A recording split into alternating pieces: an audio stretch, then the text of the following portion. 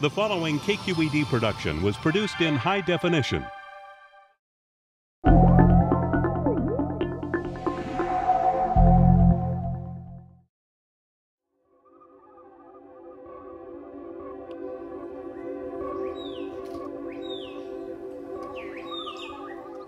"1,200 years ago, the largest and most powerful of the ancient Maya cities of its time rose out of the jungle in what is today Mexico's Yucatan Peninsula.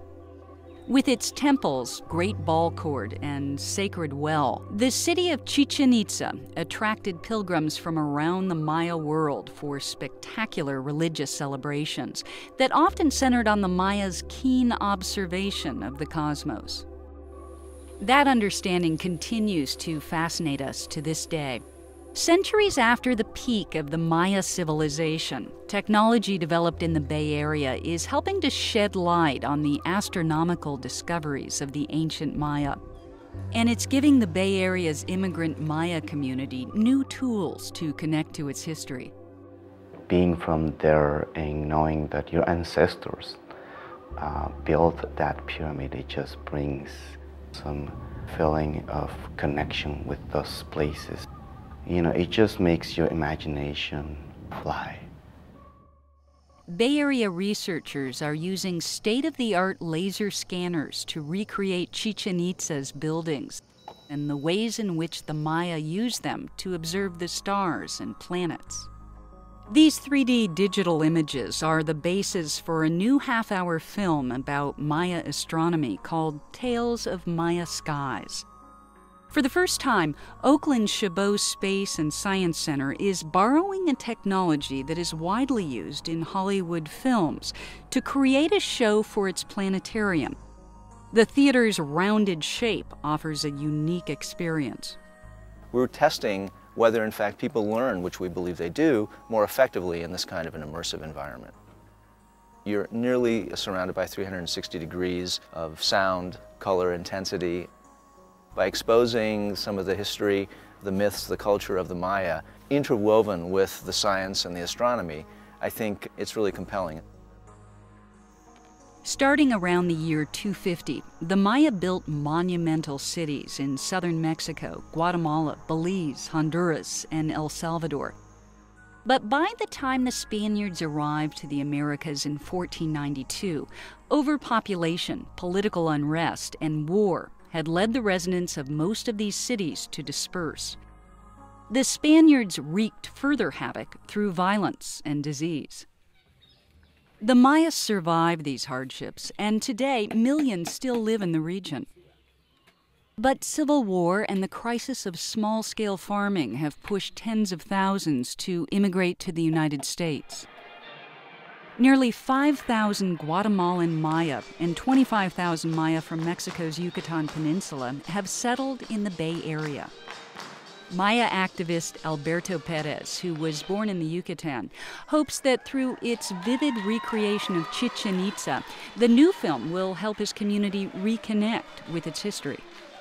It brings the best of the modern technology, computer animation, and puts it at the service of reconstructing our past. 1, 2, 3. In order to produce Tales of Maya Skies, the Chabot Center worked with two Bay Area nonprofits to capture Chichén Itzá's architecture and artistic details with laser scanners rather than traditional film technology.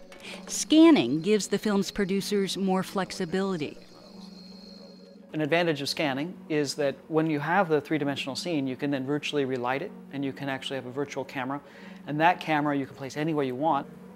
And you can have sweeping views. You can do aerials that you couldn't possibly afford.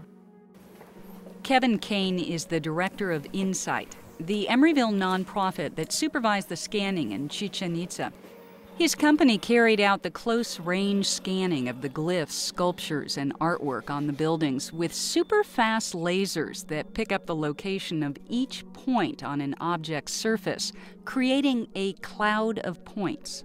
It's like a transit that a surveyor might use, but instead of picking up one point at a time, you pick up probably hundreds of thousands of points within a minute, and actually, as you start aggregating those into a cloud of measurements, you have billions of points. The 3D images of each of Chichén Itzá's monuments were created by an Orinda nonprofit called SciArc, using a long-range scanner created by its founder, Ben Kassira. And how many seconds is it going to take? 39 seconds. He originally designed the scanner for his engineering work, but a childhood spent surrounded by the archaeological treasures of northern Iraq and the recent destruction of monuments in nearby countries eventually led him down a different path. This shocking footage from Afghanistan, recorded exclusively by the Al Jazeera network, greeted Kassira when he turned his TV on in March of 2001. The Buddhas in Bamiyan, the magnificent statues, were blown up by the Taliban. It had to affect you. It tore your heart. You know, how could this unique thing all of a sudden disappear? The human race it's part of our memory, and part of our memory just vanished, gone. So Kassira started SciArc, a nonprofit working to create a digital trove of irreplaceable sites worldwide. Kassira approached officials at the Chabot Center about projecting clouds of points in their planetarium, and soon had them interested in adopting the technology for a film. Laser technology allowed the creators of Tales of Maya Skies to describe the Mayas' astronomical accomplishments through breathtaking animations. The Maya carefully charted the sun, for example, and their tropical latitude gave them a unique vantage point. One of the principal astronomical phenomena that has shaped the way in which the Maya believe in the order of the cosmos is what is called the zenith passage of the sun, or when the sun comes directly overhead at noon. That moment we here north of the tropics we do not experience. At the latitude of the Maya, this happened twice around the summer solstice, around May and July.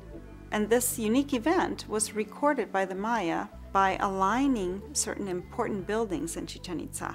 One of them is a sculpture that sits on top of what is called the Temple of the Warriors. And at sunset on that same day, the ruler could predict that the sun would set in such a way that from the Temple of the Warriors, you would see it creep down precisely behind this great sculpture. Over more than 100 years, the Maya observed the zenith sun reappear and were able to calculate how long it takes for the Earth to orbit the sun. The result was a solar calendar just as accurate as the one we follow today. The edges are highlighted. 2 months before the November 2009 opening of the film, the production team is hard at work in Oakland. As the serpent hits the water, we're going to add a splashing. Today, they're critiquing one of the film's centerpiece animations, which illustrates another solar event. The phenomenon that Chichén Itzá is most famous for is what is called the descent of the Kukulkan, or the feather serpent, which is a solar phenomenon that happens only during the equinox. So as the sun rises in the east, it'll draw an arc in the sky and it will set in the west.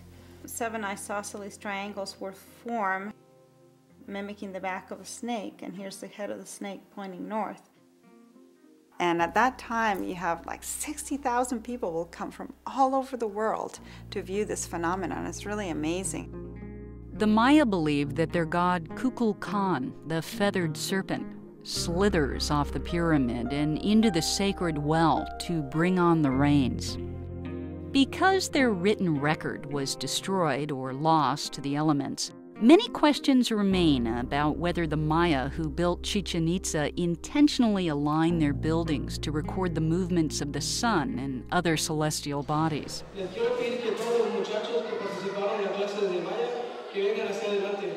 As more Maya symbols continue to be deciphered, these mysteries might be unveiled. And perhaps the film Tales of Maya Skies will contribute to that effort. Maybe that will be the little thing that will spark the interest in becoming one day researchers, as archaeologists, as anthropologists, or astronomers that will continue to discover things about our ancestors and our past.